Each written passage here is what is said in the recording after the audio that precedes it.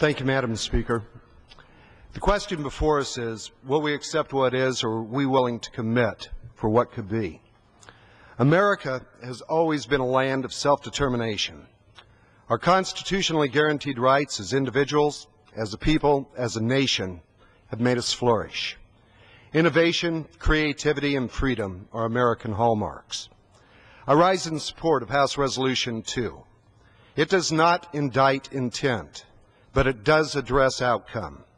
In fact, the deeper we dig into the Health Care Act, the more we discover that it is stopping job creation, building more government, and placing tax burdens on American families who are already struggling. We can and must do better.